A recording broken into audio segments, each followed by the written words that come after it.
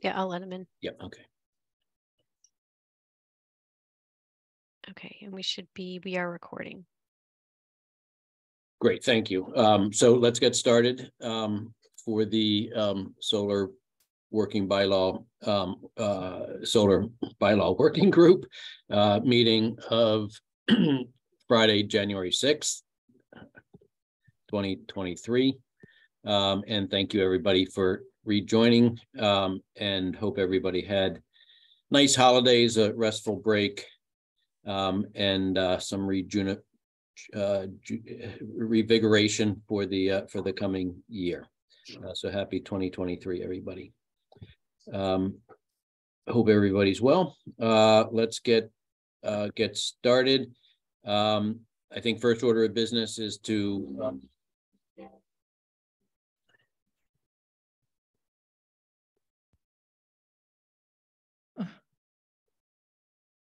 all right. Okay, did people just hear that? No. Okay. No. You didn't.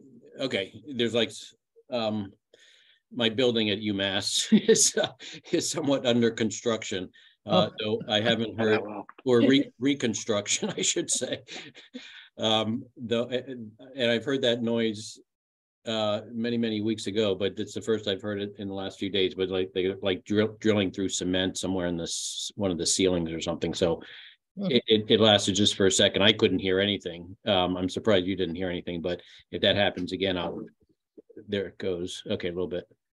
Hopefully it won't persist. Sorry. We're not hearing it. Okay. Not sure why it's really loud. Okay. Anyhow, so my first order of business was to ask for the minute taker. And first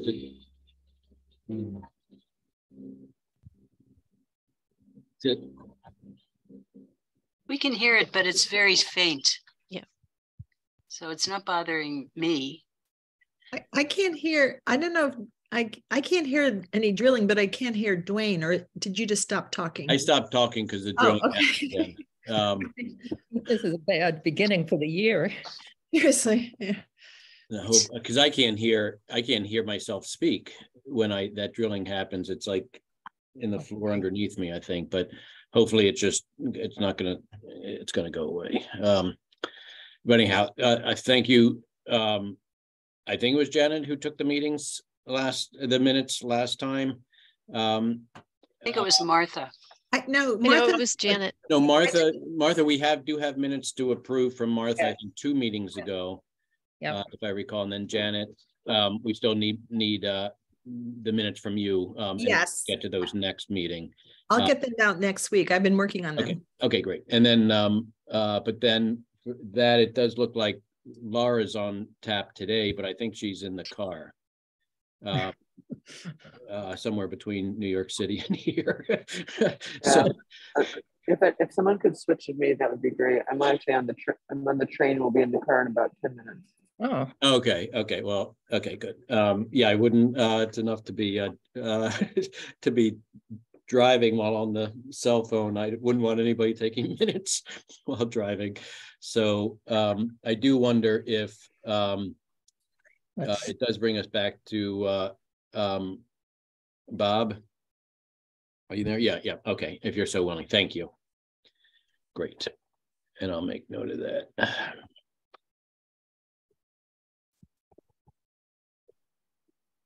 Very great. Okay. So then thank you, Stephanie, for getting us prepared with the meeting packet and so forth, and the agenda.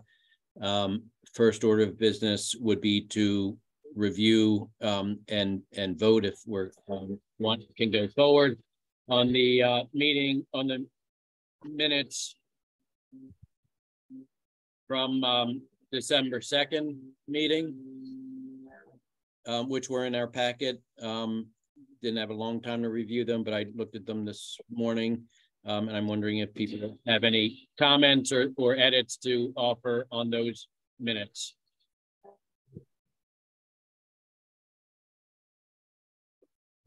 Yeah, I didn't get a chance to look at them, but I'm sure they're good. But probably should read them.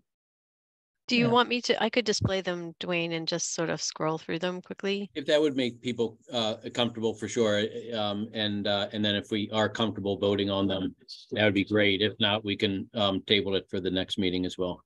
Yeah, yeah, because that was I did the minutes, and that was when we had the representative from KP Law. Yeah. I went through listened to the recording and tried to be pretty faithful in recording everybody's comments, but I think it is important that people look at the minutes and feel comfortable. Like Jack, I quoted you a couple of times on how that was made, and so on. I think it'd be good for people to just look and make sure that they're comfortable with how I quoted them.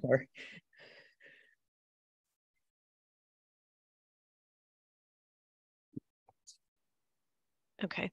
I like Can you them. all see them now? I had missed the meeting, but watched it, and I thought these were a good set of minutes. Yeah, They've all been good.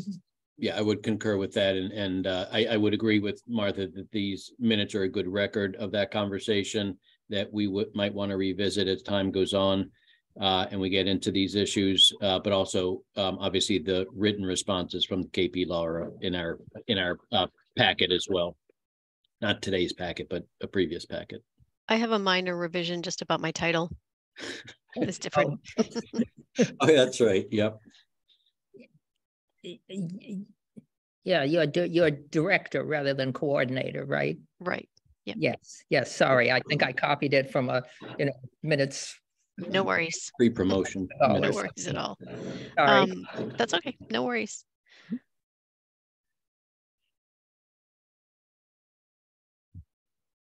And I know you won't be able to read sort of everything, but just to sort of get a sense of what was captured here.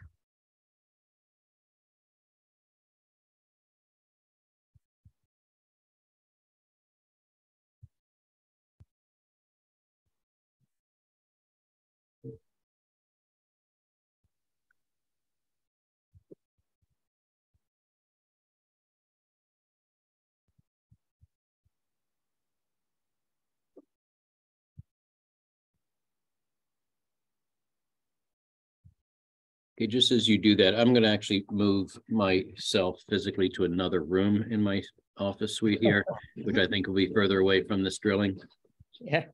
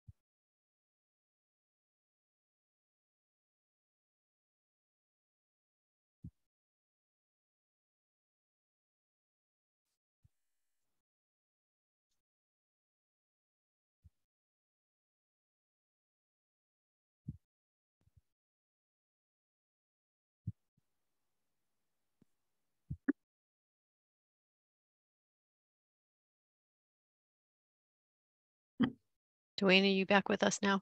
Yes, I am. Yep. Sorry. Yep. Okay, great. Okay. I'm going to stop sharing. Great. So any comments or on those or any proposal to either accept the minutes or to postpone discussion of the minutes and approval of the minutes until next time if people wanted to look at them in more detail?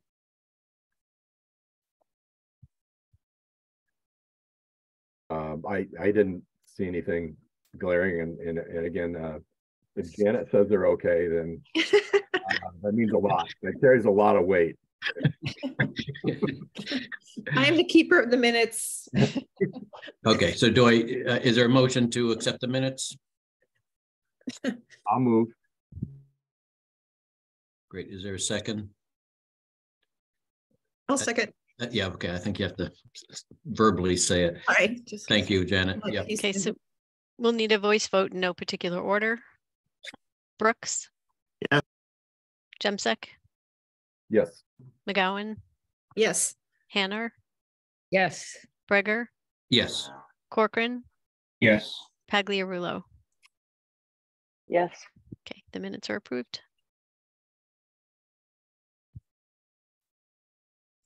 Great, thank you. Okay, and then so next week we'll try to catch up with the minutes of December 16th, and then if possible, the minutes for today as well. Okay, next agenda item is staff updates.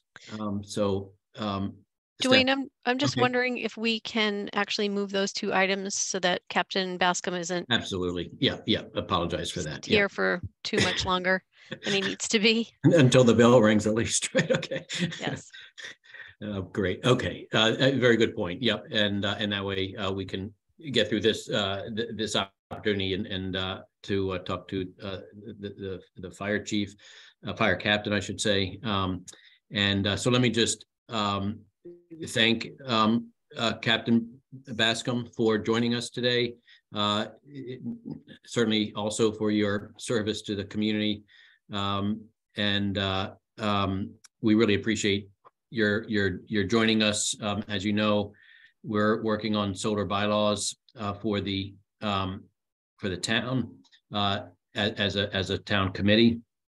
Part of our charge, in addition to solar installations, is also what is often comes with solar or independent of solar, which I'm sure you're familiar with, is battery energy storage as well. And it's emerging throughout the country and probably the world with regard to this new technology, fast changing technology and advancing technology, but does promise to be a really important part of our energy infrastructure, growing in scale and size and prevalence across the Commonwealth and I suspect the town. And we're as we look at the zoning issues with regard to storage siting specifically, the issue of safety, fire safety issues is something that we're trying to get our heads around, both in terms of sort of the technical issues as well, technical issues involved, as well as how well prepared communities are, in Amherst in particular, in understanding the safety issues and and in the case of fire or other types of incidences with these batteries and the chemistries involved, how the fire departments are sort of understanding this situation now and prepared to take on these new technologies and so forth in your work, and how and sort of any thoughts you have for us with regard to the issues that we're facing in terms of zoning and so siting and zoning. Thank you, Captain, for joining us. I'm not sure, I presume Stephanie or Chris have sort of prompted you a bit in terms of what we're interested in hearing from you, but I guess I'll turn it over to you, unless Stephanie or Chris, you want to say anything before the captain starts. Nope, don't have anything. I don't have anything. Thank you. Thank you to Stephanie and Chris for inviting me to be here with your working group. I have a personal interest in solar as well, so I'm excited to sit and listen to what you have to say after this as well. I did look at the presentation that came through from Koppelman and Page as well, and so there were a few solar related zoning issues I had no idea about until I watched that presentation. So that was very helpful. So thanks to Chris or Stephanie, or whoever sent that over. That was very helpful. So I'm Chris Bascom, I'm a fire captain, and I am also the fire inspector for the town of Amherst. About 2019 is when the fire service started to look at energy storage systems. I think initially our issues were mostly with electric vehicles, scooters, and smaller electronics that had the lithium ion batteries and the different lithium technologies and chemistries in them. And that's really when it kind of came to the forefront. Massachusetts had some codes initially in 2019, but the biggest changes just came last month. December 9th, we accepted, or we got the new fire code, came into effect, and that is the 2021 version of the fire code. So it really is up to date on what's going on out there with the multiple installations of energy storage systems, either attached to PV or standalone. As a fire department, we don't just deal obviously with the utility scale, like seems to be probably mostly what you're focused on, but we also deal with residential as well. I told you I had an interest in solar, so I have a PV system on my house. I actually also have a battery system that I purchased in 2020. So it's 17.1 kilowatts in my basement and a little room there. I'm kind of very interested in the technology, so it's one of the reasons that I purchased it, and it's also one of the reasons that I'm kind of excited to be in this job as things develop around energy storage systems and photovoltaics. So as a fire department, our initial concern is always life safety.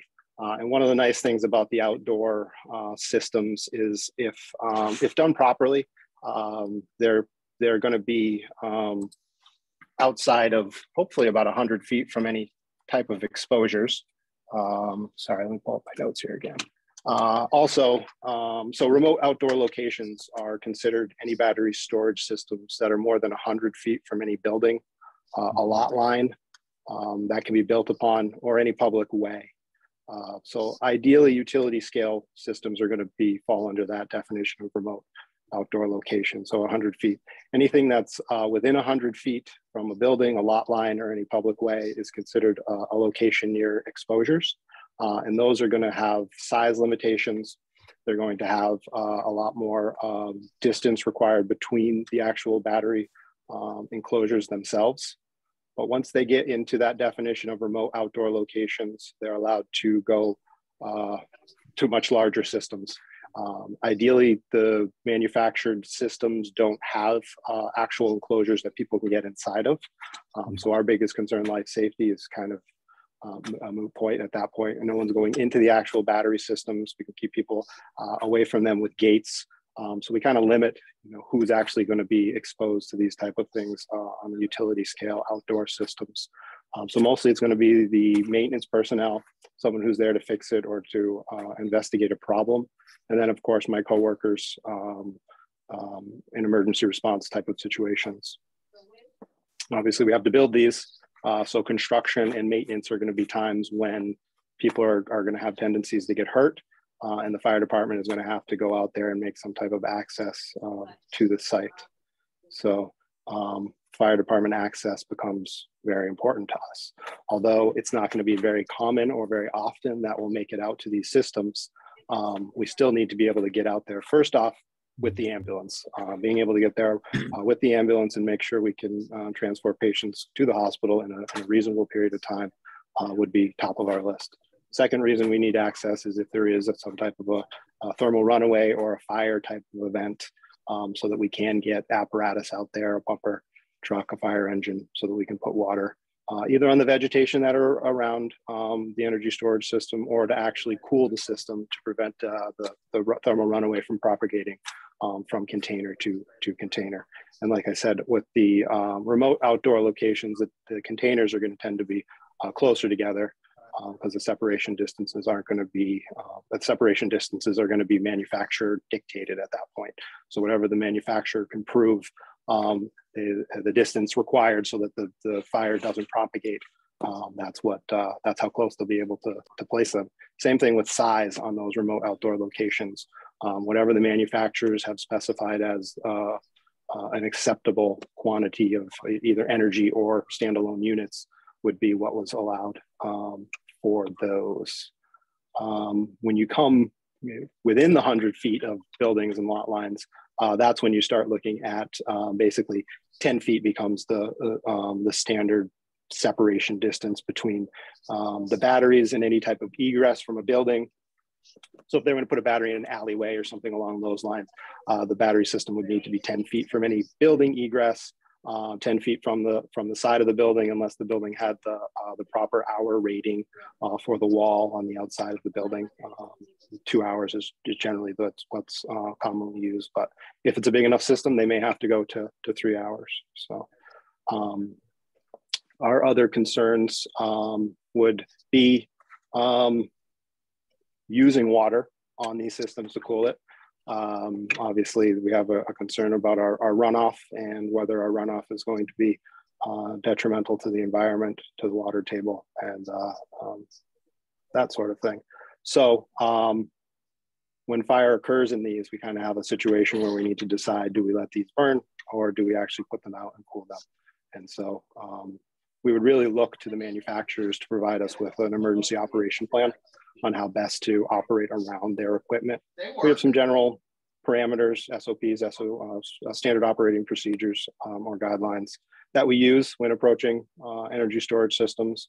We're trying to increase some of our training here in the department so that we can get our newest members up to speed on exactly how to deal with energy storage systems, but they're all pretty well trained on how to deal with live electrical sources, so they will treat them in that way. So I discussed access, water supply, discussed separation distances a little bit, life safety. One of the new things that's in the fire code is they actually do now, a permit is required from the fire department for the construction and operation of energy storage systems. So since that is new, that is not something at the fire department here that we've gotten up and rolling yet, but we're going to work with our IT department to get that put into our open government system. A lot of it mirrors what the building department's going to look for when they pull a building permit to build the system. It outlines what kind of plans we want. We're going to look for the full construction plans, where it's going to go on the site, what type of separation there is from vegetation, separation from other, from the panels themselves and anything else that might be on the site. We're going to look for them to give us a hazard mitigation analysis. And it's looking like most of the manufacturers are going to produce the hazard mitigation analysis for their own equipment. A lot of it in the new NFPA standard, which is National Fire Protection Association Standard 855. In that, it is requiring for them to decrease separation distances. They'll need to actually do live fire events. They'll need to burn their equipment and see how it reacts to thermal runaways and under fire conditions. And once they know how it reacts under fire conditions, they can better dictate how their equipment should be installed. So that's going to be a requirement. They'll need to produce that document for us if they're going to ask for any type of variation from the NFPA standard with the separations. Some of the manufacturers manufacture their enclosures so they can actually go back to back, and allowing them to have more energy in a smaller period of smaller place, smaller space. And for them to do that sort of thing, they need to produce one of these hazard mitigation analysis with the live fire test showing that it is acceptable. Their systems will not propagate the thermal runaway because the enclosures are substantial enough to prevent it. We'd want to see equipment in operation and maintenance manuals for all the equipment on site. And in the fire code and in the NFPA standard, it's required for those to be kept on site in some type of enclosure for us to access when we arrive, so that we do know exactly what type of equipment we're dealing with. Or unfortunately, we don't always get there first. It's possible that a mutual aid company could arrive, and a mutual aid company from Northampton won't be as familiar with these types of systems. So having that kind of documentation on site for the emergency responders and for the responders from the contracting company also is important. We also want a copy of their commissioning plan. And at the same time, we want a copy of their decommissioning plan. And it's actually a requirement that we have a copy of the decommissioning plan before the system is up and running, before it's actually commissioned. I'm working with zoning and conservation and everybody on the Fort River solar project off of Hickory Ridge. That's one of the things that we've discussed. So they already have a plan for when it's going to be decommissioned, how many trees are going to be planted, that sort of thing. That's exactly what we want to see. We just want to know when this system hits at the end of its life cycle, what's going to happen. It's not just going to be, you're obviously as concerned that it's not just going to be abandoned in place, sort of thing. So that's on our list of documents to require. And then the last document is an actual emergency operations plan on how to mitigate different types of incidences with their systems, which include things from brush fires that start impinging on their system from outside sources, and or thermal runaway, and whether it's better to put water on or to let the system burn, and whether or not these systems are equipped with some type of fire suppression system. So some manufacturers put clean agent systems in order to suppress fires inside of the cabinet itself, the enclosure. We're not for or against it necessarily. It seems like we would like to see more hazard mitigation analysis on these incidences to see what is the best course of action, because putting tens of thousands of gallons of water onto one of these enclosures and then creating some type of a dangerous runoff is not ideal. It's not what we want to do. So if it's better to let these enclosures burn and let it go to atmosphere, then that's what we would do. We, of course, would, like I've said before, life safety is our first priority. And in those situations, we call in the state hazmat team. Actually, about 4 of us on the fire department are all members of the regional state hazmat team, and we have air monitoring capabilities. So we'd bring in our air monitors, and we would strategically place them around the area in order to get ideas about what type of gases and what type of air quality concerns we may have. They're the same devices that the DEP has. We actually can integrate with Department of Environmental Protection when we do air monitoring. So we would work with them, and we would do air monitoring while we let something like that burn. It wouldn't just be something where we're just, again, letting it burn and not taking the proper safety precautions and for the neighbors and any other type of exposures in those situations. Let's see.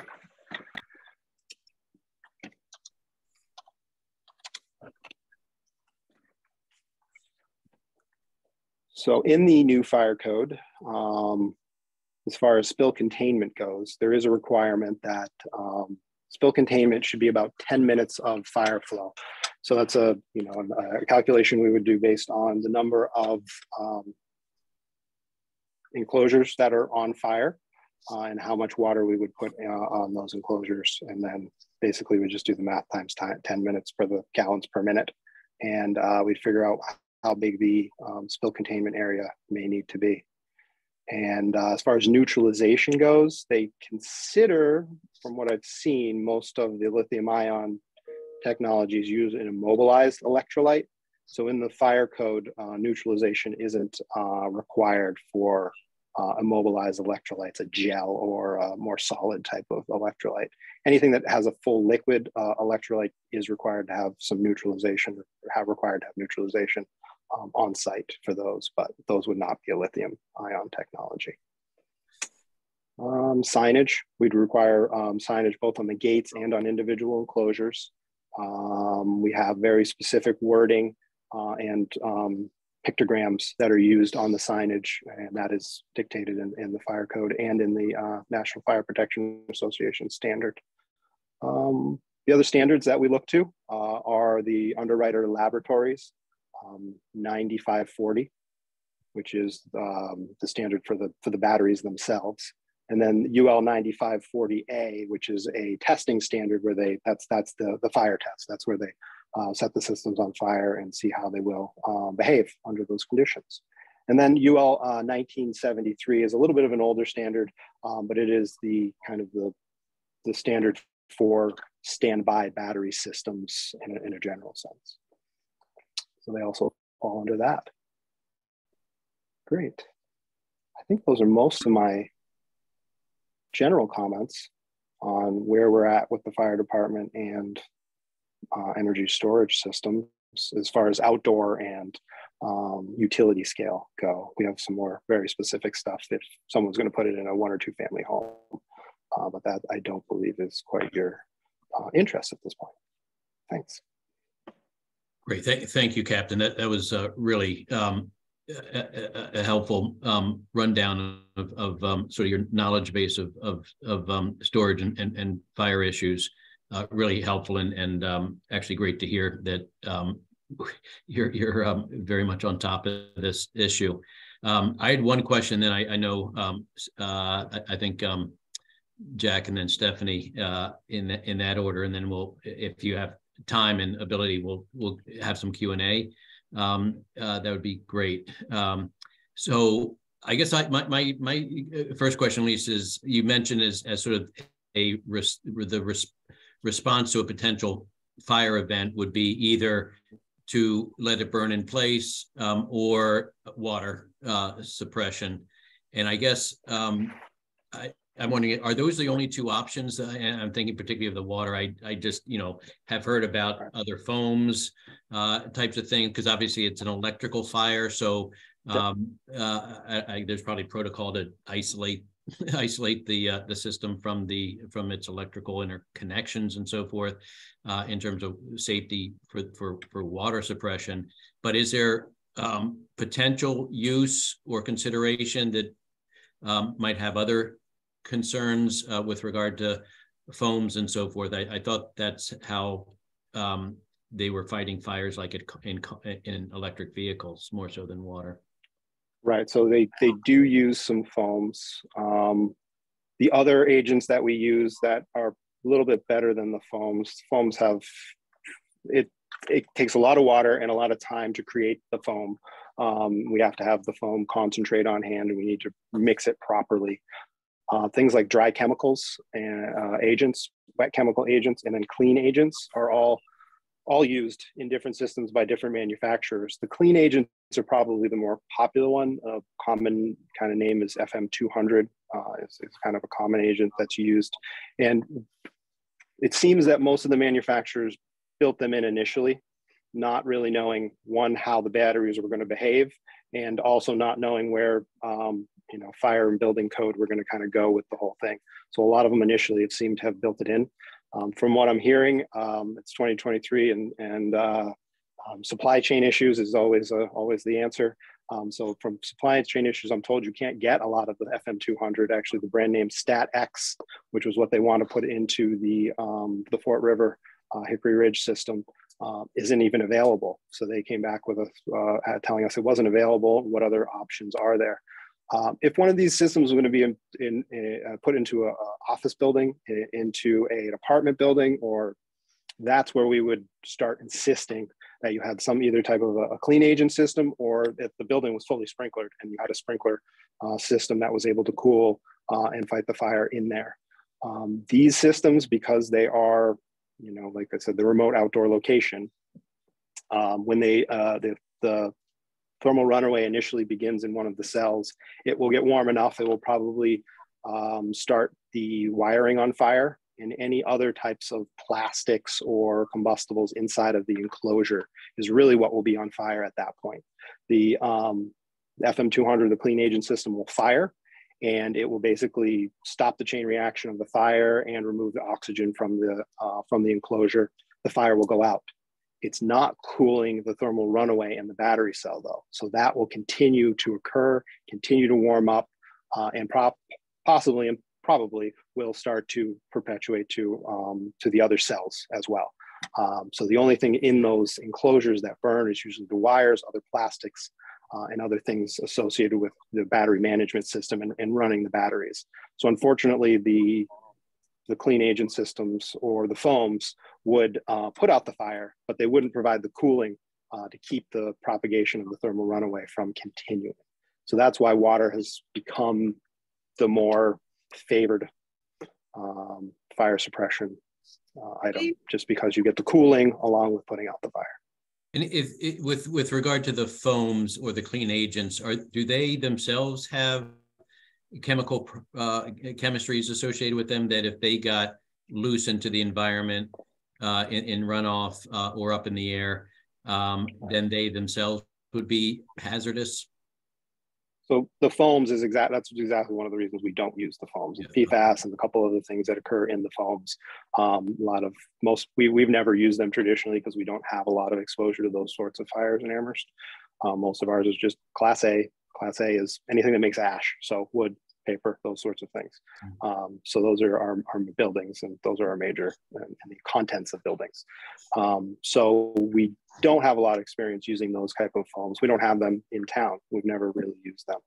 The FM200 was invented to replace halon, and halon is a very difficult chemical, dangerous chemical, causes cancer and a couple other issues. So FM200 does not cause cancer, does not have those same environmental issues, and it was actually invented for that purpose, to replace the more dangerous chemicals that are out there. And our dry chem is sodium bicarbonate, so it's a relatively inert item. I wouldn't put it anywhere in large quantities, but in the quantities we generally use it to suppress the fire, it's relatively inert, does not cause huge amounts of damage. So water, sodium bicarb, and then the clean agent systems. And the reason they call them clean agents is because they do dissipate on their own into the environment and don't leave residue, which is ideal for cleanup in those situations. And then they do go off into the environment, and they are not supposed to cause cancer. I'm sure, like many things, they have not been out there for very long. So in 20 years, we'll see what the actual long-term effects are of them. But that's why they were invented, because they were a safer alternative. Thank you, Captain. Yeah. Okay. So let's, great. I think some folks eager to ask a question or speak. So let me start with Jack, and then Stephanie, and then Chris, and then Laura, and then Janet, I think is the order that they came in. Great. I'm happy to have, Stephanie and Chris leapfrog me, given their role. Stephanie, do you want to? I'm happy to answer everyone's question. Yeah. Sure. I mean, I think, Jack, you probably have a very valid question, so I'm fine to let you go first. All righty. You mentioned you got around to the water, concerns with the application of water to these facilities. I'm not sure did you see the white paper that the Water Supply Protection Committee put together? We did have a section in there, but anyway, we kind of envisioned that water would be used sparingly, if at all. And so, from a bylaw perspective, there's a question of, do we need to have a fire hydrant and water coming in there? And we were of the thinking that, let's not do that, and let's not, create runoff with regard to these storage facilities. And that was stemming from my understanding is that some of these battery storage, with the evolution of the technology, is they're equipped with sensors that thermal sensors that they sense the heat, and then there's actually shutdown before there's a chance for the thermal runaway. I was thinking that had become much more sophisticated, but perhaps that is not your understanding. I'm not exactly sure how far the sophistication of the battery management systems have come. but yes, you're correct. The battery management system, once it sees it's running outside of its parameters, it's supposed to shut down that battery cell, and yeah, that's supposed to stop it. But it seems like throughout the country, if there's manufacturing defects, something else is wrong with the cars are the big one. You know, get in a car accident, you damage some of the cells. Yeah.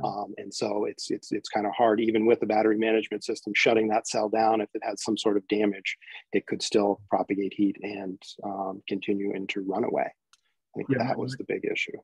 Yeah, my thinking is like, I think it's important that we separate the car type batteries versus what we're looking at here, because I think the sophistication should be, much higher for these, energy storage systems. But so quality manufacturing, I think, and having good battery management systems will prevent the majority of the issues with these. I think when you run into low quality manufacturing where the cells aren't as good, and the quality assurance at the factories aren't as good, that's where we're running into the issues with the mobility stuff, with the scooters and stuff. The fires in larger cities is pretty significant. The fire hazard in New York City is putting out quite a bit of information on the scooters and things in their apartment buildings. They're having a lot of issues. But I think with the utility scale stuff, where it does have a higher quality manufacturer and more robust battery management system, we should be in a better place for that. I'm kind of up on the air on whether we need a fire hydrant at each of the energy storage systems. If as a town we decide that we want to use as little water as possible on this, that's a fine decision. I can see the argument for that. The fire truck's going to show up with 750 gallons of water in it. It can do a pretty good job with putting out spot fires and grasses and things that are around the system as we let it burn. The other things we often do when things are burning is we can use our hose streams to push gases and push smoke, because they entail a lot of water when we push. A lot of air when we push water out of our hose streams. So we can push smoke and gases in certain directions. So even if we weren't pouring water onto the actual battery enclosure, we may be using water streams to keep the smoke from going towards an apartment complex, things like that. I imagine, Mill Valley, right? Because the Fort River system is kind of fresh in my mind. So we would just set up a hose stream between the apartments and the battery management system, and that would hopefully prevent any smoke from traveling in that direction. So we may not just use the water to pour it onto the enclosure. And certainly if the manufacturer says, no, don't, then we wouldn't do that. But I think that we should look at each individual system and determine whether we think a hydrant would be appropriate or not appropriate for it. Fort River is going to be tough. Like, we don't have a water supply out there. There is no running water out there. If the river is high enough, we could actually draft right out of the river and use the river water. But we're not going to have a hydrant out there. We'll need to bring it in on the fire truck. No, thank you. And so with regard to the Fort River, how far along is the design for their BESS system? 90%, I think. 90%. I believe that was the last plan set I saw, was the 90% plans. Yeah, it'd be interesting to take a look at that, I think, for our group here. But Jack, can you just say what BSS is, just in case people in the public aren't clear? Systems. Battery energy storage system. Correct. Yeah. And then so off the batteries, I was curious, since we have you, with regard to, all these solar fields are going to be over grass. And there was a question that came up with regard to a grass fire and the amount of heat generated by, 6-inch long lawn grass. Is the heat, it seems like it would be short-lived, number one, and that the heat generated would be fairly mild, that it wouldn't really be able to compromise solar panels. That was That our, would be my opinion. okay, all right. That was, Yeah. okay. Thank In you. my younger days, I did do a little wildland firefighting, and one of the things they train us to use is an emergency shelter. And when the fire is moving quickly through high grasses, it looks like a aluminum foil, and you basically look like a little baked potato when you pull it over yourself. And you actually just lay in it, and the fire will move through the high grasses relatively quickly, and the amount of heat that's put out is survivable. So basically, you lay in that, and the grass fire goes right over the top of you, and then once it passes, you get out of it. And lots of people have survived in those emergency shelters over the years. So I would imagine it would be the same sort of thing underneath the panels, where the fire would move relatively quickly, and it would have a limited amount of fuel. Yeah. The real concern is it gets towards a stand of trees or something along those lines. It can really get some heat going. Thank you very much. Absolutely. Great. Let's return to Stephanie then. Okay. Thank you so much, Chris. Really appreciate your taking the time, and this is really informative. My question has to do with, you brought up that either cooling or letting the unit burn, would be sort of the approach to how to deal with that. Is that, so I have a couple of questions based on this. Is that based on the size? Is it based on the manufacturing? And how do you ascertain whether you need to apply some cooling method? Is that also based on the manufacturing? So does it vary from system to system? And how would you know ahead of time, if you're going to the system, what approach you might need? Yeah, so it is going to vary based on manufacturers. If the more robust they make their enclosure, the better it protects the stuff inside, but the better it is at keeping the water from actually cooling the actual battery cells. At that point, we're just basically putting a cooling water stream on the outside of the box, and that's not very effective at cooling the actual cell itself. Putting the water on the actual battery is what actually removes the heat from it. So a lot of manufacturers will say it's pointless to put water on our enclosure because you're not going to cool it significantly enough to stop the propagation from one battery to another within that enclosure.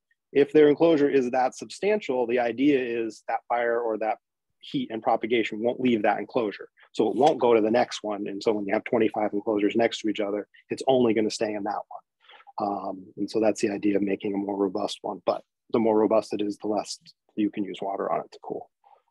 So that would be the big thing. So we would also like, as far as the documentation goes, we want the documentation on site. So some type of a tube or some type of just a little doghouse sort of thing where they could have the documentation for us to pull out and look at if we need it. There's signed, there should be an 800 number, 24-hour, someone's standing by 24 hours to answer that and to provide us with information and an emergency response from the company. There is also, it's called ChemTrack. It's another kind of clearinghouse for chemical information, but they're a 24-hour hotline that we would call, and in place of the manufacturer providing us with information, they would provide us with some guidance on particular manufacturers' emergency response plans. And then finally, we would like training. So each system that gets put in, we would like to be trained by the manufacturer or the installer on how their system works, where their shutdowns are, whether using water on their enclosures will actually cool the batteries or whether they won't. And our best option in those cases is just to protect exposures and let it burn. And then my follow-up question is just pertaining to the difference between these battery storage systems versus things like electric vehicle batteries, because I know that there's maybe been some concern around, are these likely to have an explosive nature similar to what potentially might happen with like an EV or some other kind of Sure. battery storage technology. But if you could talk about maybe the differences and how one is more likely than the other, or whether they are equally as likely. Right. Yeah, from what I understand, it is the cell size, the actual what the cells look like, and the size of them vary from utility scale to vehicles. And then I believe a lot of the manufacturers use different size cells as well. The explosive concern for us is once thermal runaway starts, they're going to start, the batteries themselves release toxic and flammable gases. If those toxic flammable gases are allowed to build up anywhere, either whether it's in the car, whether it's in the battery cell itself, or whether it's in the full enclosure for the battery system, that's what can cause an explosion. So it reaches what we call the lower explosive limit, the LEL of that particular gas. And then we could have a situation where it explodes. The enclosures themselves are supposed to have HVAC systems, and they should have battery monitoring systems. The battery monitoring management systems should kick on the HVAC system anytime the temperature gets out of range, or anytime the gas meter that's built into the enclosure, which is usually a gas meter for hydrogen. It's the most common gas. It's probably the easiest one to measure. Some of the more exotic gases, we don't necessarily have meters that can measure for them. So they kind of use hydrogen as a stand-in. And if hydrogen gets to 25% of its lower explosive limit, the HVAC system should kick on and start venting the flammable gases outside of the enclosure themselves. Cars don't have those HVAC systems attached to their batteries. So wherever pockets of hydrogen build up, whether it's in the little cells themselves or in the actual, vehicle, that's where you could lead to explosions. So ventilation is super important with the lithium-ion technologies. Just getting those flammable explosive gases or keeping them from building up to that lower explosive limit. Thank you. And before we go to Chris, just a very quick follow-up on that. Like these HVAC systems and so forth that are supposed to kick on, is there protocols or is it the normal procedure that those are tested on a regular basis? So those fall. Yep. Yeah. So all of these systems should have, the manufacturers will specify, but almost anything as far as the fire department is concerned, we want to see annual reports on everything to see that they've been maintained on an annual basis. Someone has come in, a third party or the manufacturer themselves, says that, yes, this is operating the way it's supposed to. It's all within normal parameters. And so, yeah, that's what we would look for. Great. Yeah, this has been great. Christine? Hi. Yeah, I have a number of questions, so I hope that I can ask them all in a row. One of the things has to do with proximity to trees.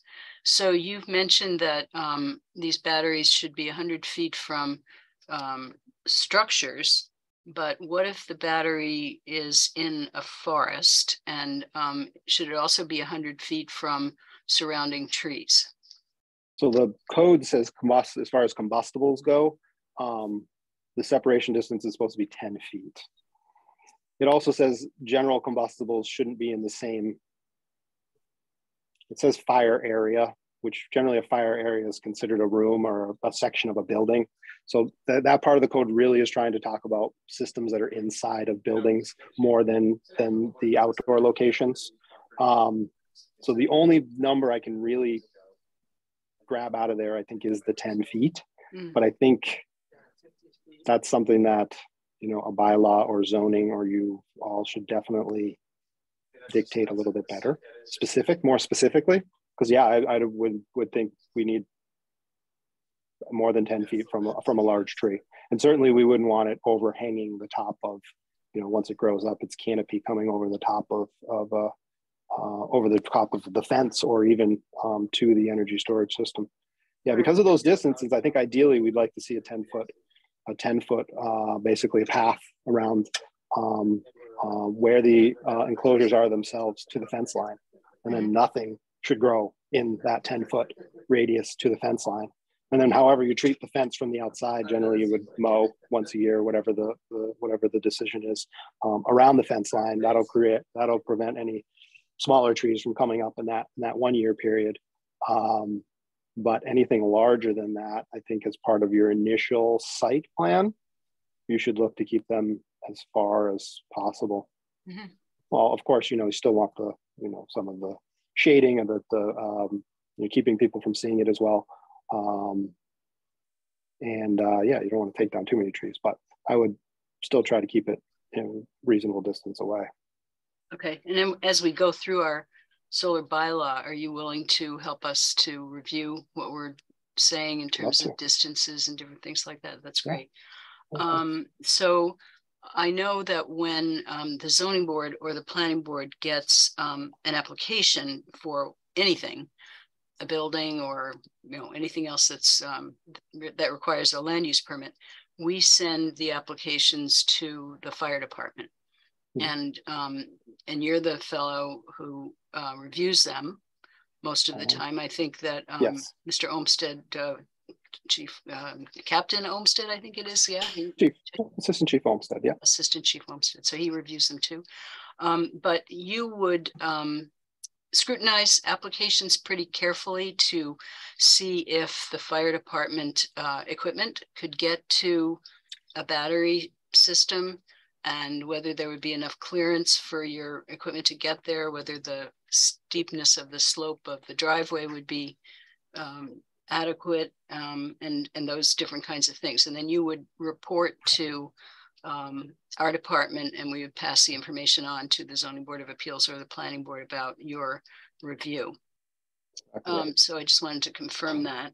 But then you also have your own review, because you said that you would be requiring that the fire department issue a permit for any battery storage. And that would include battery storage that's either associated with an array or battery storage that's standalone, right? correct. Yeah. So you would have your own set of requirements that you would go through for your review.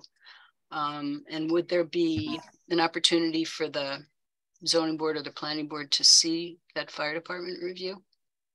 Yeah, my fire department review would probably be very similar to the review that I provide to zoning and planning.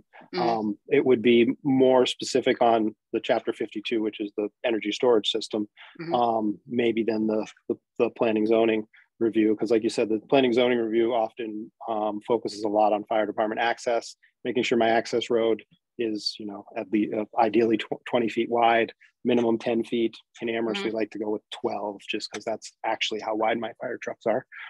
It always has to be 13 feet, 6 inches maintained. You can't let anything grow down below that, so that our apparatus can get in. And then the roads have to be able to handle the 40,000 pounds of the fire engine with water on it. And if those, fire department access road requirements are met, our ambulances can easily access those areas as well. So yeah, those are definitely something that I look for in those reviews. And when we build out the open government thing, I'm happy to put a notification step in there. We'll put a notification step in there for planning or zoning, and it will notify you that there is a fire department permit for an energy storage system. Okay.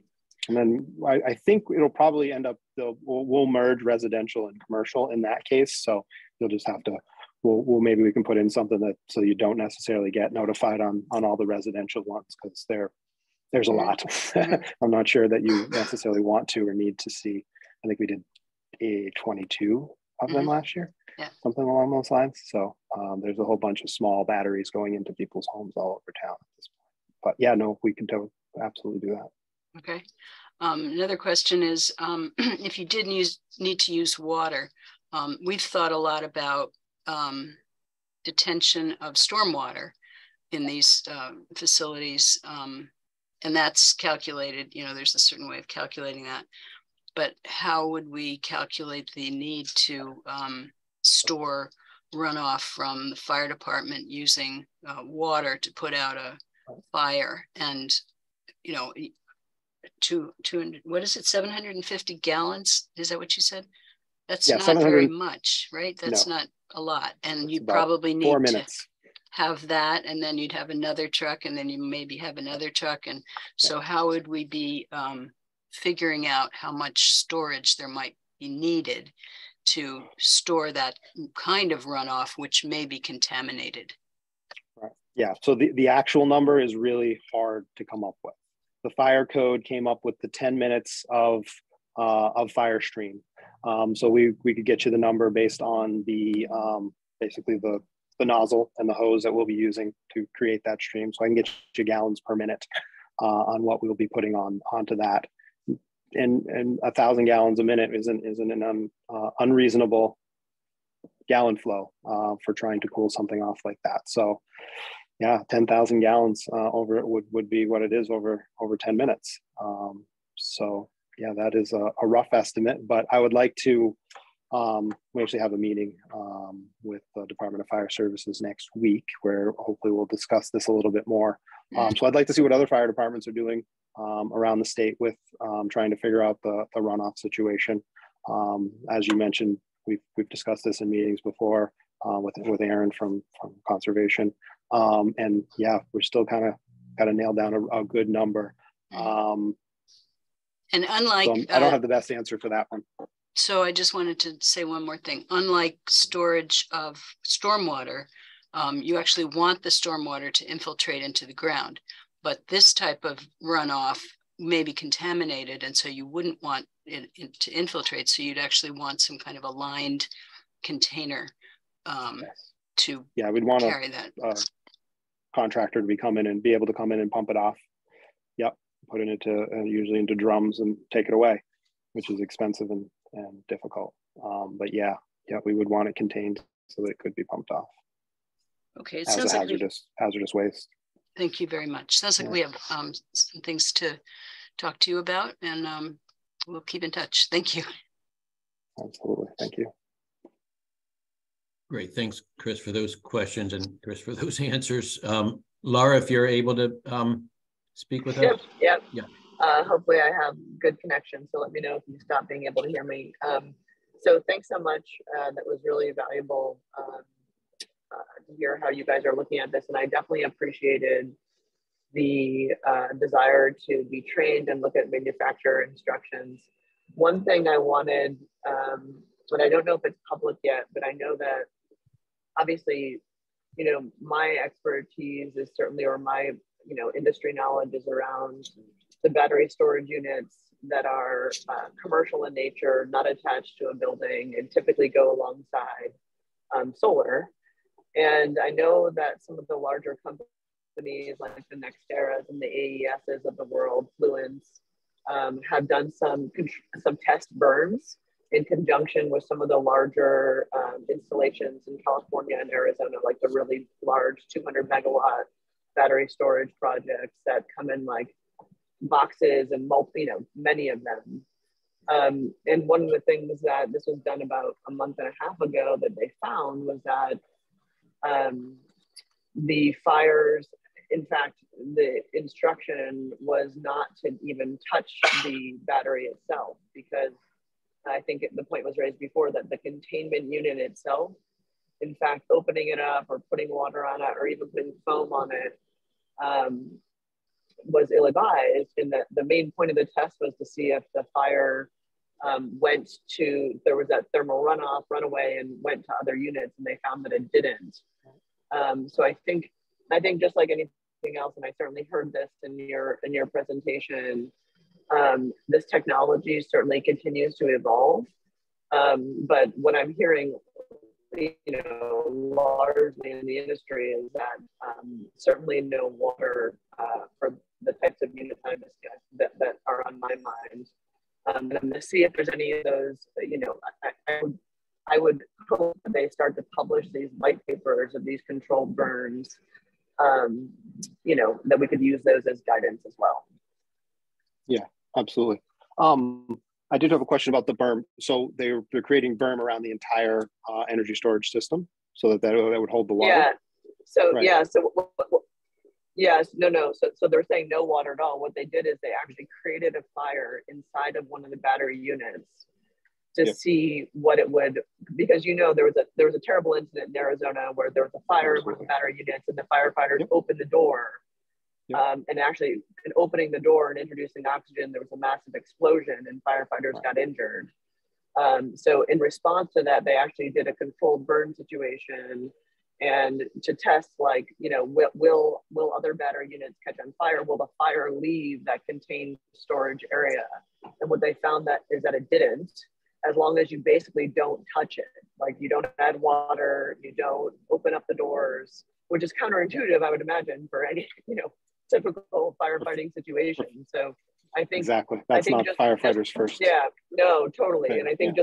just like anything else, I think it's a matter of not only training, but like, you know, what specific technology are we putting in, and what are the specific recommendations of the manufacturer so that no one gets injured, and that there's not this environmental situation in addition to, you know, potential health issues.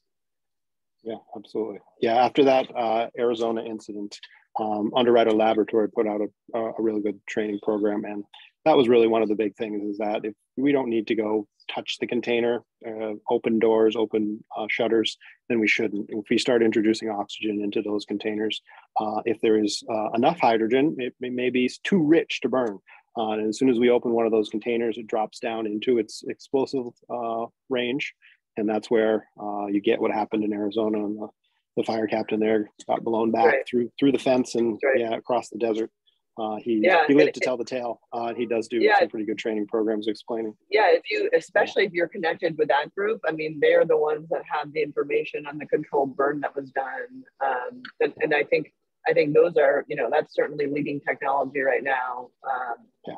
So that's great. I'm glad that it's refreshing to know you guys are talking to them. So we are definitely going the direction of no water. We've had energy storage systems here in Amherst long enough, though. I want to say 2018 or 2019 is when UMass put in their system down by the central heating plant. And it was early enough, it was before the Arizona incident, that we actually built in a standpipe system. It actually has a external pipe about 30 feet outside the fence. Actually, it's attached to the fence, but it's about 30 feet from the fence line to the energy storage systems, and we can actually attach to it and pump directly into the enclosures themselves. That was the manufacturer's recommendation in those years. And it's pretty clear that we've gone far away from that. We have a second system on campus that's off of North University Drive near the parking lots. And that's a Tesla system. And that one actually is manufactured without any fire suppression at all. And their recommendation is just as we just discussed, you let it burn. You don't engage with their equipment. If they can remotely shut it down, they'll remotely shut it down. And then we just isolate the Tesla boxes and let them do their thing. And as you know, they've done enough testing that they do believe that it won't, or they believe that it won't propagate from container to container. Yeah. And like I was saying before, the more robust those containers are to keep it from propagating from container to container, the more likely water won't really cool or do anything other than make a big mess. So yeah, it does seem water is becoming less of the agent of favor. But water, as far as grass fires and other fires in the vicinity that could be set off as a result of the thermal insult from the battery itself, then we would still use water in those situations. So. Great, thank you, Laura, for that, and Chris for that response. And it sounds like, Laura, I guess if you can keep track of any of that work that you're very familiar with, and bring that to us, that would be great as well. All right, Janet, you were next. Thank you, Chris. This is super informative. I wondered if we could go back to sort of fire batteries and fires 101. Could you just describe the difference between thermal runaway and a fire in a battery, like really graphically for a layperson? I guess not very well, but I'll try. Thermal runaway is going to be, as I understand it, it would kind of an imperfection in the battery itself that causes some sort of short to occur. And the battery continues to take on electricity or take on power. And it kind of does gets into a feedback loop between heat and energy, and it just continues to get warmer and warmer. A fire, in this situation, I would... Yeah, I know what a fire. Does it look like a fire? Is it a chemical reaction?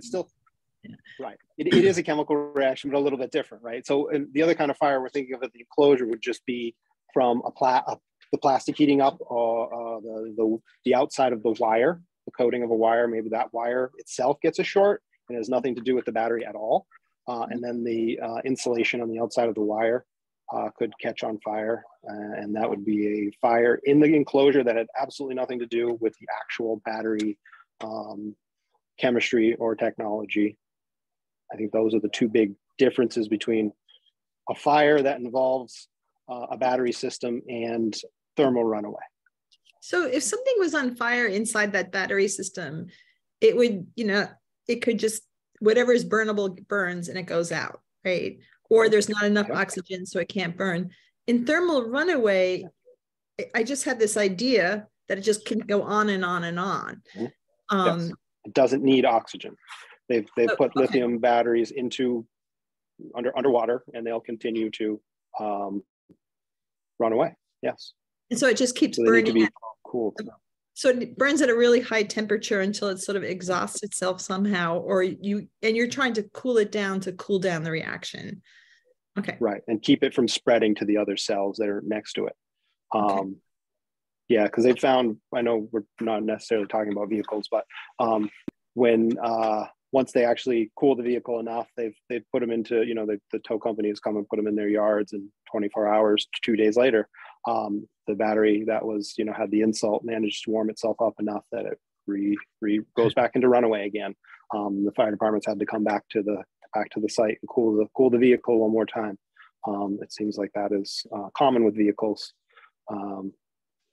Haven't heard much about that sort of thing with the utility scale. So this always makes me happy now that I don't have a garage.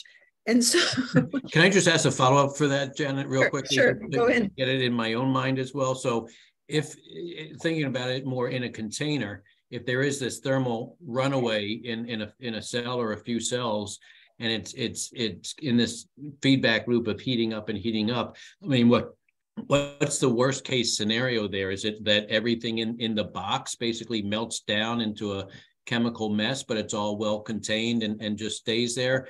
Especially to the extent that you can't really cool it down because it's all contained and you don't want to open up. So is the worst case scenario sort of that it just like all melts down as maybe a pretty chemical mess, but it's all contained? That's what we would want it to be. Yeah. Most of those containers, the base portion of it is actually supposed to, contain the contents of it if it was to start melting down. So yeah, ideally that's what it is. I mean, most of those are pallet sized, and you can come in with a forklift and pick it up. And the idea is one of those melts down, all the contents basically consume itself, big mass of plastic at the bottom. They come in with the forklifts, they pick it up, they take it away, and they put another one in its place. They plug and play type of situation, and off they go, and it's still able to function because it didn't, and the enclosure was substantial enough that it didn't affect any of the other enclosures around it. So I think that's their idea. And so if there's cracking in that enclosure, that could introduce air, and that's the potential for explosion then, right? Or, okay. Or right. Yeah. Hopefully the containers are made so that there are some relief areas, so that if it wouldn't necessarily, the top would come off and allow the products to vent, as opposed to the entire container failing in some catastrophic fashion. Explosion is the common term for that, but it may not happen quickly. It may happen slowly as well. So, okay, that helps me a lot. And so, my next question is: have the firefighters trained? Like, I know you train on regular fires all the time. Have they trained like in a thermal runaway situation or a battery? Like, is that part of your training?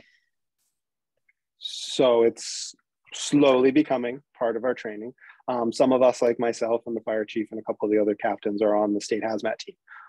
So I actually have my certificate right next to me that says that I just did my 8-hour training on energy storage systems. So we actually do quite a bit of training on all types of chemical hazards that exist for us as firefighters.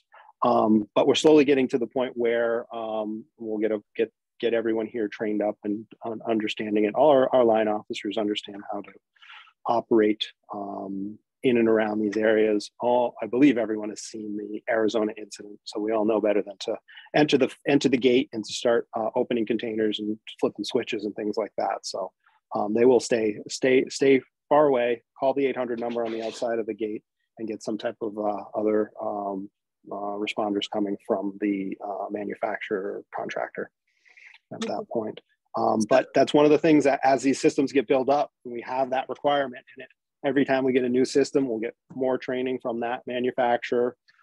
Depending on how we want to do it, I think continuing training, you know, on an annual you know, every 2 years or whatever, they come back out and tell us what's new with their system, or if nothing is new, just reiterate the training that we got initially. You know, we have plenty of new people coming and going, so always providing some training for our younger folks is great. So updated training is also something we'd like. So so you were also like talking about like control systems, like you know information from how the batteries are heating, and you know, ostensibly that would go back to the manufacturer in real time, the way you know, like the way information from an electric, you know, a battery bus goes back to the manufacturer. My Toyota is always talking to me in Toyota somehow mystically. And so so those systems rely on electricity, right? So which, you know, I kind of think of something, you know, electricity goes out. So is a backup generator needed on site to keep those systems, making sure the battery's being cooled, not getting too hot, all the chatter that goes on between the computers and stuff like that. So is that one of the requirements? I have not seen anything about a requirement for that. And I would think if you had other battery systems that were intact, or you had PV, you know, panels connected to it, you would have plenty of sources for power. If I look at my inverter for my system, one of the reasons I don't, you know, have as much power coming out of it is because the inverter itself takes some of that power to power itself initially before, you know, putting it to the battery or sending it back to the grid or giving it to the house to use. So then the battery system itself is regulating itself, hopefully. Correct. Yeah. That's the battery management system. It's supposed to be regulating. It provides its own electricity, and it manages temperature, gases. So there'll be a smoke detector in there. There'll be a hydrogen detector inside of the container, and it'll be reporting back to a fire alarm panel somewhere within the gate there.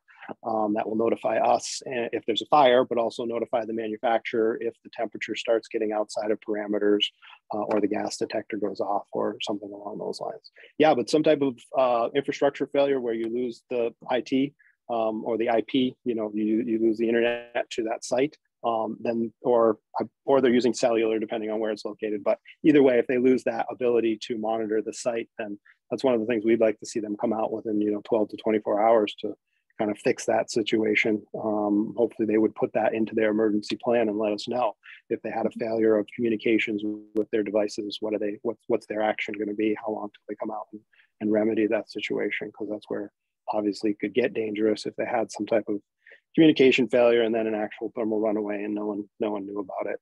Couldn't keep others safe. Yeah. Okay, and then I have a very simple question. How many 750-gallon trucks do you have? Like how long can you keep that going if you need it? Right. So one of the problems is the bridges there can only hold so much weight. So we have all of our friends in the surrounding towns who don't have as many fire hydrants as we have. They have tanker trucks. So they have trucks with, you know, 3,000 gallons in them. Okay. So we call them, they come and provide us with plenty of water for locations where we may not have hydrants. But our engines, most of them have 3 or 4 of them have 750. We have one with 1,000 gallons in it. So okay, varying amounts. Thank you. Okay. Thank you. All right, we're back to Jack. I just wanted to circle back, simple questions. But I think with regard to what Janet was saying, I think that it's probably still going to require 120, but some of the sensors and things like that, they're very low voltage sort of thing, and probably can just, you know, keep on going and doing their job. But just going back to the white paper that the Water Supply Protection Committee prepared, we borrowed segments from a Mass DEP paper with regard to energy systems near public water supplies, like within the zone 1, within 400 feet of the public water supply well. And they mentioned a high pressure fire extinguishers containing Novec 1230 or equivalent. must be located on site. What is that, the dry chemical? Yeah, no, that's a clean agent system. Yeah, that's similar to the FM200 that I spoke of before. What is that again? It's called a clean agent system. So it comes out in comes out in either an aerosol or a gas form. And the idea is that the product of the chemical is light enough that it doesn't actually come out of the air and doesn't leave a residue. It actually will just dissipate into the atmosphere after it hangs in the enclosure for a certain period of time. Different products will stay suspended in air some of them will stay suspended in air for an hour, and they'll actually stay inside of the container and continue to stop any type of fire from starting. What's the chemistry of that? Not exactly sure on that one. I'm sorry. Then I just want to read. Okay, so and this is in our paper. I just want to make sure this is fairly accurate and reasonable to you. Could I ask real quick? So this is the water supply protection white paper. Correct. Yeah. I just want to look it up and read it myself. So. Yeah, it's on page 9. But so if the suppression system isn't successful, the procedure would be to allow the container to burn. They would suppress vapors, contain runoff, and take steps to ensure the fire doesn't spread to other containers. And clearly, PFAS cannot be utilized with any firefighting chemical agents. And then we mentioned the new fire suppression technologies being implemented, and we mentioned StatX. But you're saying that isn't available? That's what we were told. Yeah, the manufacturer said that. Amp Energy came and told us the manufacturer said that it was not available until 2024. Yeah, and then I still get advertisements in my email every week from them trying to sell it to me, though. So yeah. And then just like you said, we want to make sure all the fire suppression chemicals, don't have a significant toxicity to them. Yeah, we'd like to have MSDS sheets, so the safety data sheets on all the chemicals that are on site in any industrial situation. So we would like that for this too. So we would want to have the SDS sheets related to both the electrolyte solution and any fire suppression agents that they were using. So that would give us health hazards, environmental hazards, mitigation of spills and fires. Thank you. Great presentation. And yeah, I have one more question. As long as Captain, you have a little bit more time. Sure. Yeah. Great. Okay. And then it looks like Janet may as well, and then we'll try to wrap things up. But mainly what we've been talking about, for good reason, is sort of the state-of-the-art batteries now, and as we see in the next coming into the market in the next few years. My sense is that the chemistries are constantly changing. New chemistries are coming forward in terms of battery technology, and there's also especially as there's maybe more and more interest in longer term storage, longer duration storage, this concept of these flow batteries, which are, others may know better than myself. I'm not a chemist at all, but in my understanding is there's really two fairly substantial volumes of liquid agents that are sort of trading the energy back and forth with each other, which is a very different situation than lithium ion batteries in terms of just the way they're structured and the chemical issues. I'm wondering whether any of the fire trainings and certifications are addressing these different technologies as well, or what your expectations are in terms of how the fire departments will become familiar and prepared with maybe a never-ending portfolio of battery technologies and coming forward. Yeah, I think as far as the line firefighters go, there's not a lot coming out about the alternative technologies. We've discussed them on the hazmat team as we've had some subject matter experts come in. NFPA 855 actually has chapters on capacitor energy storage systems, fuel cell energy storage systems, superconducting magnetic energy storing systems, and flywheel storage systems, all of which are, emerging technologies, or most of which are emerging technologies. I'm not sure which one of the electrochemical, I think, is where flow falls. It does mention flow batteries in there. It does not doesn't address a lot of the safety features, but they leave it pretty wide open so that every 2 years when they change the standard, they're able to add new chapters and new information. So my guess would be on the 2022 edition, when it comes out later this year, they may have more on that, but definitely by the 2024 edition, they'll continue to add more information and requirements for standards as they become more popular. I've heard of them, but I'm not very familiar with the flow battery yet. Yeah, great, thank you. All right, Janet, and then we'll go with Martha, and then hopefully try to wrap up. So I remember reading in some minutes, or maybe the last set, about the possibility that the state would preempt battery storage with its own regulations. Is that what you're talking about when you talk about this book of 2022, or are we still waiting for the state to come in with like agency regulations? I mean, I don't know if you can answer this, but I'm a little confused about like the layers of state government or manuals and manufacturer recommendations. Like could the state just say, this is how we want battery storage to go everywhere? Or have they said that, or will they say that? Or so the fire code, like it came out in December. Well, the original one was 19 and they addressed some of the issues with battery storage, but the big one came out in December, and that's where they accepted the National Fire Protection Association standard 855. Okay. And that's the kind of the big standard that nationally addresses all of the issues. Prior to that, Massachusetts in 2019 had added some material, but they didn't, the 855 wasn't fully prepared yet. So they weren't able to accept that National Fire Protection Association standard as Massachusetts code. But as of December, they were able to accept it as code. So I think that's what people mean by saying that the state is going to have codes on this. We're still waiting on the 10th edition of the building code. At some point, that's supposed to also come our way. And I'm almost positive that that will have mirroring and or more stringent requirements than the fire code. So you said state building code? Yeah, the state building code. Okay. Yeah, 780 CMR would be the state building code. Okay. Mm-hmm. And then the 527 CMR1 is the comprehensive fire code for the state. Okay. Chapter 52 is the specific chapter about energy storage systems in the fire code. And a lot of that, though, references directly back to NFPA 855, because that document is much more robust. So, and then usually towns can be more strict, but they can't be less strict. So the preemption would be this, the state saying, this is it, you can't get more strict, but no one said that so far.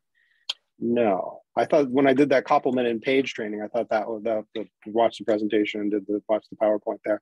I thought that was interesting, that it's almost like the state doesn't want towns to be more stringent on the PV installations. They really want them to be more popular, more of them. So I thought that was kind of interesting. But no, I don't believe the state has any issue at this point. I could run everything by the state fire marshal's office and get their opinion, get their attorney's opinions from the Department of Fire Services on whether local bylaw can be more stringent, but it seems like they usually are.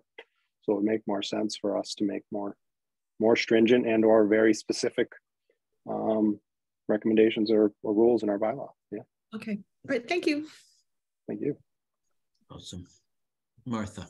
Yes, just to summarize, thank you very much for this very informative session. And so what I'm hearing, it sounds like that in our solar bylaw, we may want to put a few of these sort of general requirements that you've brought up, and then perhaps refer either to an appendix or refer to a document that the fire department would provide that wouldn't specifically be part of the bylaw, in the sense then that auxiliary document then could be continually updated as new technology comes around and so on.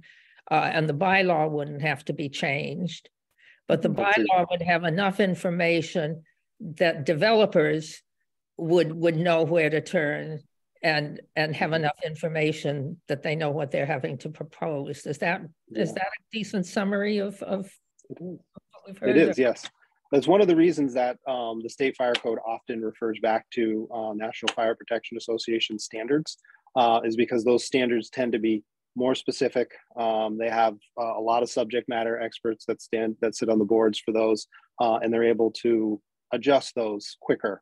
And so Massachusetts will just say, reference, NFPA 855, and instead of going through all of what Massachusetts wants, so that as the technology changes and as the 855 committee changes their code, Massachusetts kind of stays up with that. So yeah, in a similar way, we would make references in the bylaw to other codes and standards, which would be continually updated, so that we stay up to date with our requirements. Yeah. So it sounds like Chris and Chris really would need to get together and decide which requirements need to be in the zoning bylaw as opposed to. Yeah, and I think things like, your separation distances, your required documentation, some of those things are, just making sure they're in there so that when someone says, what do you want? We say, this is exactly what we want. And there's no real question that if they didn't provide us with something and there's an issue, we already, we have some place to turn and be like, this is what we needed and this is why we need it. Thank you. Yeah. Thank you. Stephanie. Just very quick, I just wanted to let Chris know that I sent you the white paper so that you have it in your inbox. On the just water for ease of access on the Water Supply Protection Committee. So thank you. You're welcome. Appreciate that. All right, I see no more hands up, so this is great. And let me thank Captain for your time today and your expertise and your willingness to continue to work on these issues with us and with Chris in planning particularly, for your interest and support of solar generally, personally, just thank you for talking to our group and taking the time today. It's been really insightful. This issue of battery storage has been sort of an area that we've been always talking about for the duration so far, that we really wanted to get more insights in, and it's actually pretty quite reassuring, at least from my perspective, to know that we have a captain that's well on top of these issues and familiar with these issues. So thank you. Thank you. Thanks for inviting me. I enjoyed discussing this with you and talking about it. Not a lot of people you can talk about this issue with. People get kind of bored. Exactly. Okay, great. Yeah, have me back anytime. Appreciate that. How to get in touch. Okay, great. And thanks to Stephanie and Chris for setting it up with you. Great. Okay, and you're welcome to stick around, but we'll carry on. I'm actually going to sign off. I have another inspection to do, but thank you. It was nice meeting you all, and be well. Okay, very good. Thank you. Take care. Bye. Bye, Chris. Okay. All right. Any thoughts on that before we go to the next agenda item or circle back? Do we want to take public comment on, I think people are probably most interested in this. Maybe we could wait till later, but I wonder. I was thinking about that. I didn't necessarily want to keep the captain around. I didn't know if it was appropriate for him to address public comments at this point. But I'm not opposed to that. But at the same time, I'm wondering, we have only about 20 minutes left. We probably want to reserve some of that for sure for public comment. I'm pleased to see that we have quite a few public attendees today.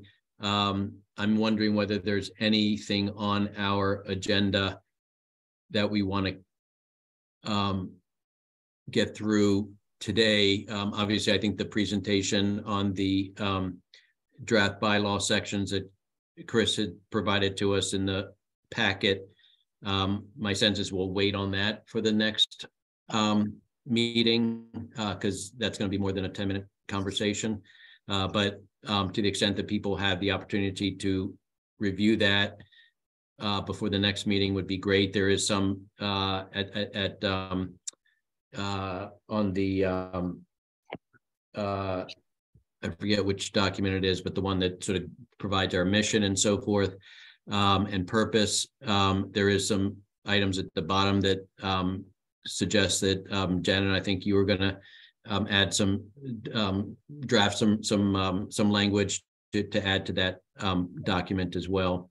I was excited to see that. I was just wondering, my idea was to wait till the end so we figure out what we're regulating. Do you know what I mean? So if we have an overlay district explaining that, or I mean, I could draft up language for anything really. So I just wondered, like, clearly that's what we do as lawyers. But but I always thought that, you know, it's clear from listening to the Jonathan, the attorney, that we need to have a justification and some reference. And I was thinking of like a long whereas clause or stuff like that. But I kind of don't want to do it until I know what our recommendations are for, like, where it goes, you know, why we chose certain areas and things like that. Does that make sense to you, Chris?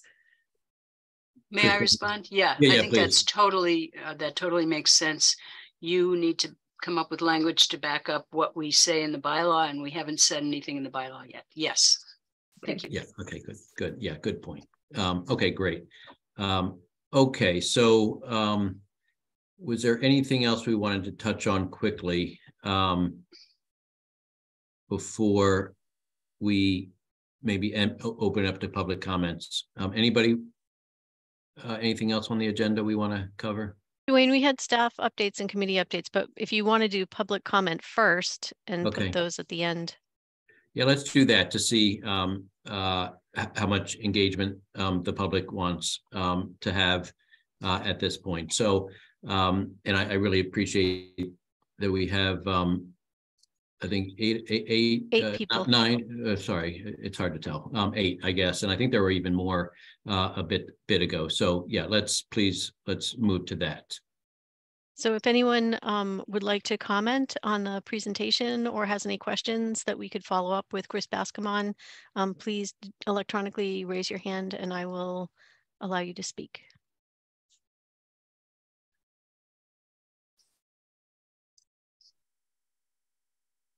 Okay, Mike Lipinski, you can unmute yourself. Hi. As I've been listening today, I've heard many references to AMP's Hickory Ridge Solar Project. And I know obviously the Solar Bylaw Study Group is not in charge of that project, although you seem to be talking about many issues that are related to such an endeavor. My understanding is that the construction of this project was supposed to start last spring and then was postponed to starting this month, but there's no sign of any activity there. And I thought I heard a reference to their battery storage plans during the meeting today as still being incomplete.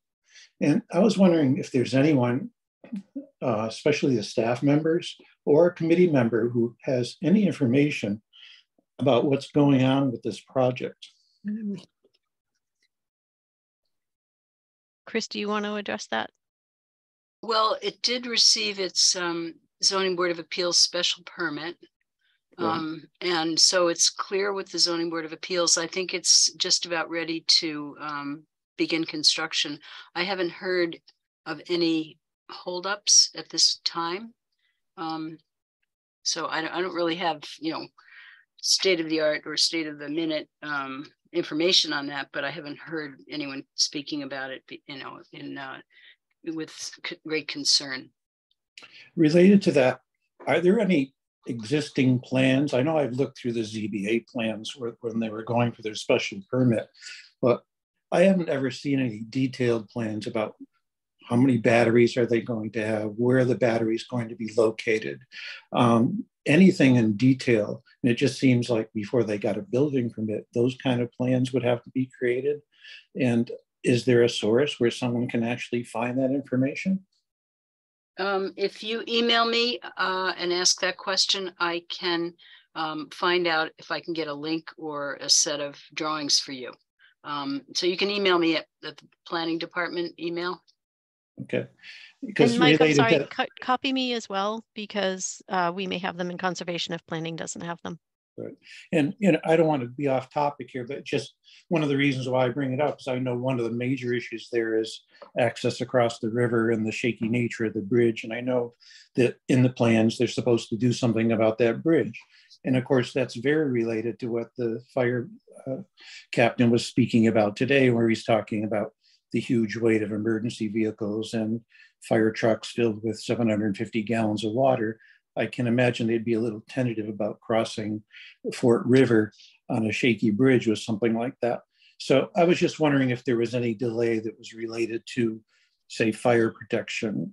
And I thought Jack mentioned something about the battery plans being only 90% complete or something like that. And it just seems to me like you don't start a project until your battery plans are 100% complete. So that's why I have questions, and certainly there's zero sign of any activity down there. So just curious, and I appreciate any information you can give to the public. I could maybe, so my understanding is that the battery storage component came in after the initial array was proposed. And so I think maybe, and this is speculative on my part, but I used to be the wetlands administrator. So my guess is that because they came in later, that they're still under review. And so it may be that there's no construction because they're still reviewing that additional component. So, Right, but I could find out more, and you could reach out to Erin Jacques, who's the wetlands administrator who works for the Conservation Commission. And if you want, you can just reach out to me and I'll get the information to Erin. Right, like the issue that Chris brought up about containing runoff from a fire or something. And, you know, is there a plan to do that with this particular project? I know you guys are dealing with future projects, but here's a project that supposedly has been approved. And I'm wondering, you know, what is their method of dealing with many of the issues that you brought up here? They are, I know that they are looking at that as part of the Hickory Ridge project for the battery storage. Again, because there are significant wetland resources on site. So that is being looked at carefully. And I think, again, that's likely the holdup and why you're not seeing construction is because they are specifically addressing this very issue. Okay, that's what I was wondering. Thank you so much. You're welcome. Thank you. Any other people from the public attendees want to offer any questions or comments?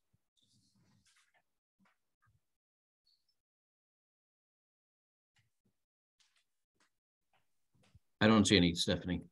I don't see any yet. Sometimes it takes people a little bit, but no, I don't see anyone from the public with additional questions. Great. Okay. I think before we run out of time, I do want to make sure we have our next meeting on the books, and I'm trying to recall how we left things, which I don't, at least on my calendar, I don't see any further meetings. It's January 20th, Dwayne. We did actually say that for that one.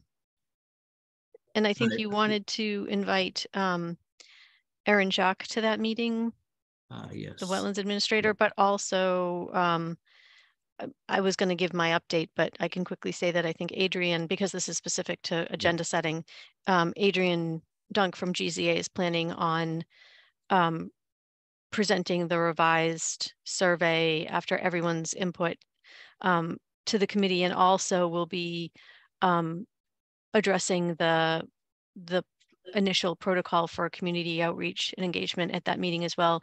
And you all will get that information prior to the meeting that you can review so that you can bring questions to her on the 20th. So I don't know if you want to maybe put Erin off another meeting. I mean, this might be, I don't know how much time. I mean, you also have Chris on the agenda as well. So maybe I do make yeah, sense. and thank you for that, Stephanie. I did know that they were on GZA was on tap. I didn't know that was scheduled with the date already, but that's great. So that'll be the 20th. Are we sticking with the 11:30? That was my understanding. Yep. Okay, I think we did decide that was at the end of the day, it seemed to work for folks. So that would be great. And what do people think about having Erin Jacques, the wetlands administrator, at that meeting as well, or should we? I do feel like I want to catch back up with the the drafting that Chris has done from planning. To obviously that's at the end of the day, that's what we need to do. So I want to make sure we have sufficient time to get caught up on what planning has come up with so far. So my inclination would be to spread out the love with our guest speakers and put Aaron